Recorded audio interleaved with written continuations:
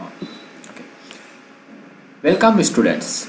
In this example, we are going to explain how we print this kind of asterisk pattern, right?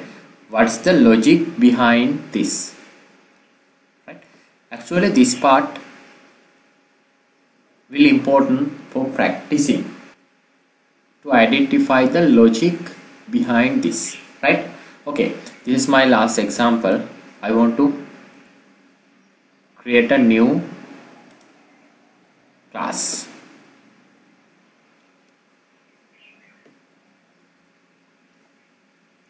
I think example 3. Class public.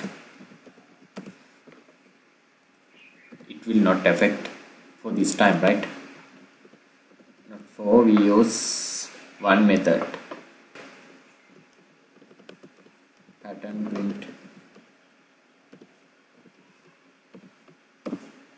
Right.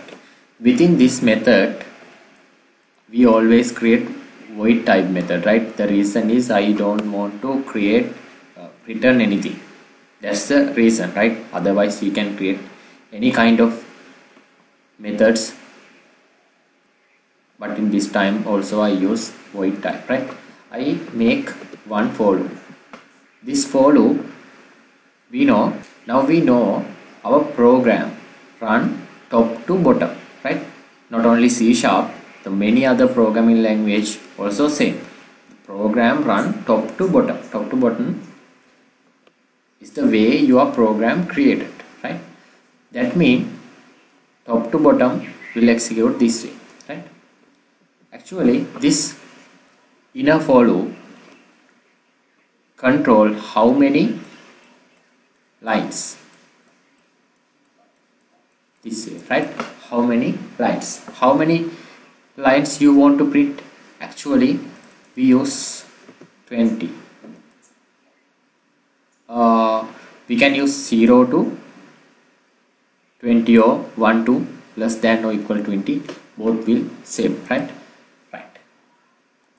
Then next example, this time we need 2 for loops inside this for loop. Reason is the first for loop create what?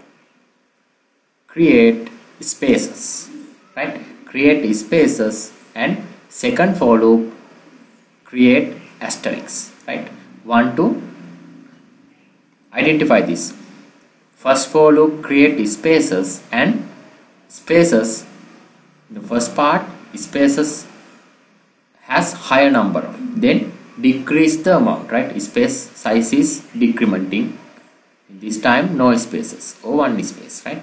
But your asterisk always incrementing, start from 1 to increment, right? For that I use 2 for loops, change j to one more for loop, right? You can use same j, okay, right? In first for loop, actually this for loop I want to print spaces, right? That for loop start 20 for loops, then 19, 18, in last part it will 0 spaces, right? Spaces are decrementing. That means first start 20 greater than I, then j minus. This example I explain. This logic I take from previous lesson, right? First check this. I is 0. 0 is less than or equal to 20. Yes, that is true. Then comes to this part.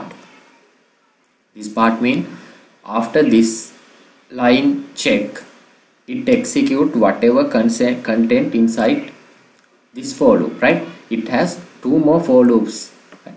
Both will execute concurrently, right? Then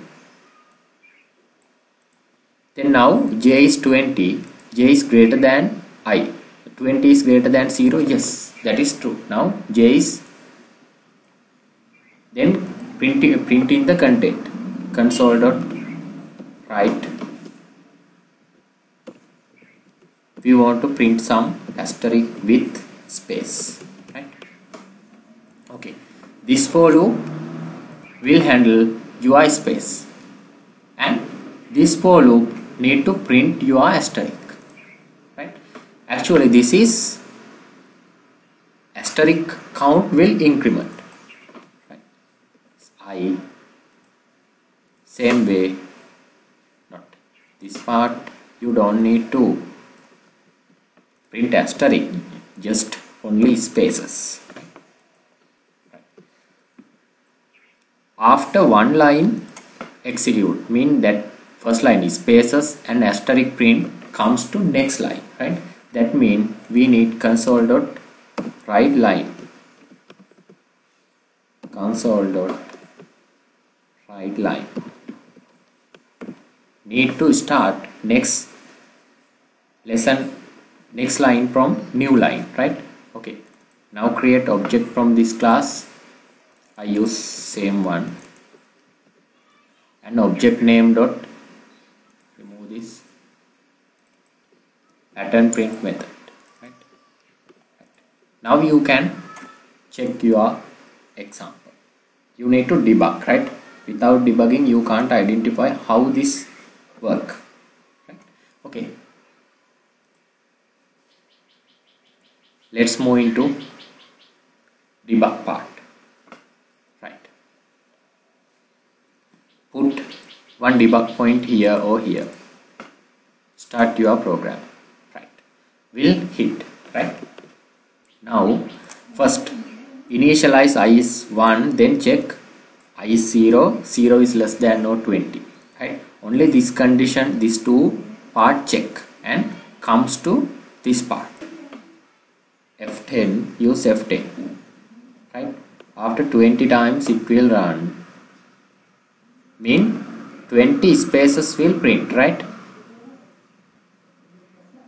Don't worry, make, if you use 2 3 you can easily identify that. Then comes to after 20 spaces print, mean this execution is over. You can check this. What is your result, right? 1 is printed. You can see second line print, third line print, fourth line print. That way remove debug point and right. First you need to identify the logic behind this. That is the important part, most important part, right? Not only C#, if you are practicing with any language, this not depend on programming language, right? The logic is always same, the language will different, right? It has inner for loop, right?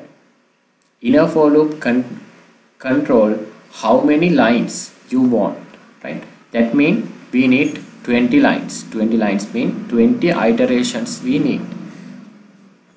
Within that iteration I use 2 for loops, right? First for loop for space printing, second for loop for asterisk printing. Space printing, first time it should print 20 spaces and 1 asterisk, right? Second time it's 19, it should print 19 spaces and 2 asterisk sign, right? That way, right? I think you get the logic behind this, right? Important, actually this is important, right? Okay, that's it for this lesson. Let's move into next lesson.